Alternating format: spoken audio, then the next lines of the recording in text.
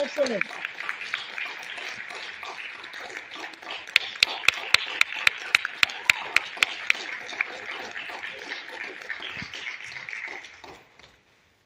Good evening, everybody. While they're changing the furniture, I'll steal a minute and try to distract you from the change of scenery here. But you just heard from Mr. Schermerhorn and our incredible percussion ensemble. I just want to thank you so much for coming out tonight. My name is Mr. Cather, chair of the department. My honor to serve as chair, and we're just so glad to be doing this. I'm sure you're not surprised. I bet it's been a solid couple of years since we've had a faculty showcase recital. So it's great to be back and doing this, and you're going to hear, I think, a really eclectic potpourri of everything from ragtime to Mozart to opera to Bach and to jazz. So we're going to kind of run the whole gamut of whatever you can think of in different styles and different historical time periods. So we're just thrilled to present it to you. As always, I encourage you to silence your cell phones just out of respect to your performers, and definitely check out the stuff on the back of your program. All our concerts are free, and so spread the word. We would love to see you there. We have sophomore recitals. We have all our student ensemble performances kind of backloaded toward the back of the semester as they get ready for that. So we would just love to have you come back and support the arts. And if you haven't already, like us on Facebook also. That's where you'll see all the events as well for the music department. So we'd love to have you check that out. And so we're almost set. So I'm keep stalling. I'll spare you of any bad jokes or dad jokes. There. So next we're going to hear from our incredible brass instructor, Dr. Coy, and he's going to be playing. And I'm also thrilled to have Mr. Minkler accompanying some folks on the piano. It usually seems like there's too much to do, and I'm glad to have more hands on the piano and lighten the load as we grow as a department. So anyway, I'm going to be quiet now and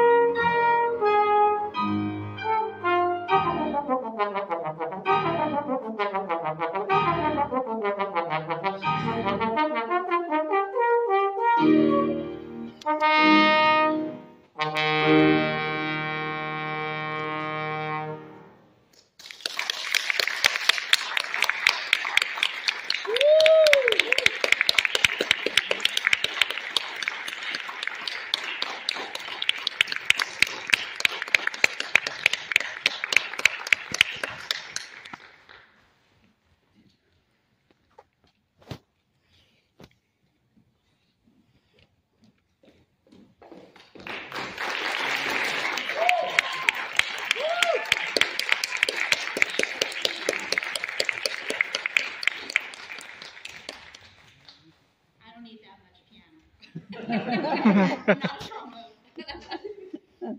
So while Mr. Cather is getting set up, I just want to talk a little bit about these pieces. They're by Bach, who, of course, is a very important composer. And the first two that I'm doing come from a larger work called the Magnificat, which, even though Bach worked in the Lutheran Church, surprisingly, it's in Latin, which in the Latin Church things were usually sung in German. But the Magnificat, for some reason, when it transferred over from Catholicism to Lutheranism, they kept it in Latin. So this is in Latin. And it's all about my soul doth magnify the Lord. It's when Mary went to see, who was the mother of John the Baptist? Her cousin. Elizabeth, yes. Sorry, I put him on the spot with the Bible stuff. But she went to see her cousin Elizabeth, and Elizabeth was pregnant, and it was very, very, very, very happy day. And that's what this is basically about. It's all about exultation and happiness, and the musical line goes up all the time. It's very joyful. The second piece is about humility, and the musical line constantly goes down as we're bowing in humility. Lots of use of the harmonic minor scale, and it's very, very nice. The third piece I'm doing is from one of his most historically important works, which is the St. Matthew Passion. When Bach died in 1750, he basically faded into obscurity because he was never really famous when he was alive. But Felix Mendelssohn in 1835, 85 years after Bach died, felt that it was a crime that people didn't know about Bach and his music, and so he put together a performance of Bach's St. Matthew Passion, which is, in my vocal book, is like this thick. I'm not kidding you. It's like, I don't know how many hundreds of pages long. Don't worry, I'm not doing that. But he put on a performance of this work, and people were absolutely astounded by this Bach, this music, and how wonderful it was, and that nobody knew about it. And so he started what is called the Bach Revival, and Bach and the importance of Bach was never looked back ever since. So I thought it was nice maybe to do something from the St. Matthew Passion, and it is in German. And it's basically, I'm so happy, yeah, you get the idea. It doesn't matter what the words are. It's very, very joyful. So,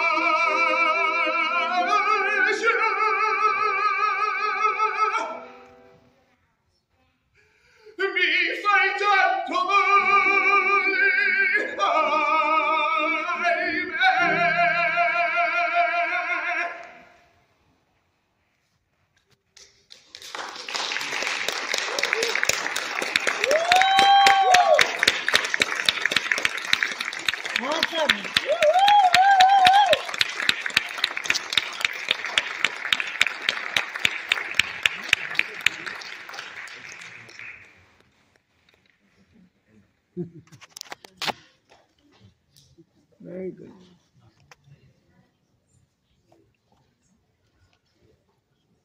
That's pretty good, I think.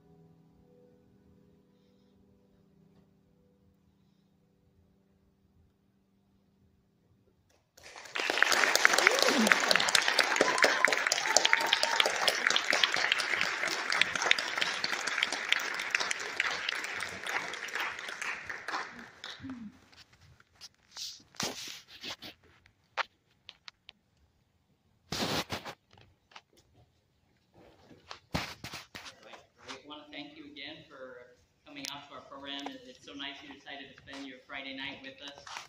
We're going to do a couple more tunes, and I'm going to enlist, hopefully, the percussion power, the power of the percussion to adjust the piano a bit. So the last couple tunes that we'll do for you, one of them in particular, there's a pianist I really like, and I will sound nothing like that, but there's a Canadian-born jazz pianist, Oscar Peterson. Really lived quite a long life, died into the 2000s, and played with so many of the great big bands. He wrote this tune called Hymn to Freedom, and a violinist, international violinist, actually shared it on social media. It's a piece I've heard before and always liked, but there's words set to it, and Daniel Hope, who happened to share it, you know, the message was standing with Ukraine, or standing for freedom, and standing for liberty. And so the words to Hymn to Freedom, when every heart joins every heart and together yearns for liberty, that's when we'll be free. When every hand joins every hand and together molds our destiny, that's when we'll be free. Any hour, any day, the time soon will come when men will live in dignity. That's where we will be. We will be when every man joins in our song and together singing in harmony. That's when we'll be free. And I don't know that it's really so much done with the words. It's always instrumental, but it has this hymn-like quality. Hence the Hymn to Freedom. So I hope you enjoy, and then we're going to do a Billy Strayhorn tune, made famous, of course, by Duke Ellington's band, which is Take the A Train. So.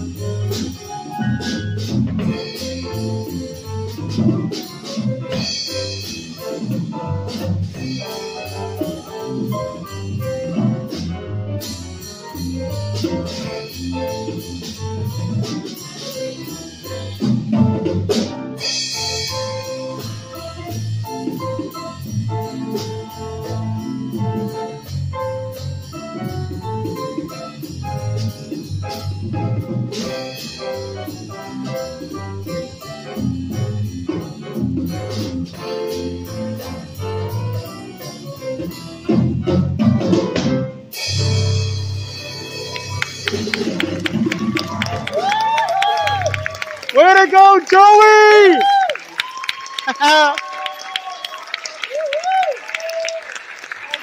Good job, Joey!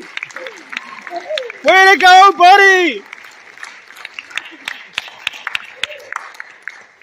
Thank you so much again for coming out. We hope you had a great time and We check out did. all the other cool stuff. Awesome.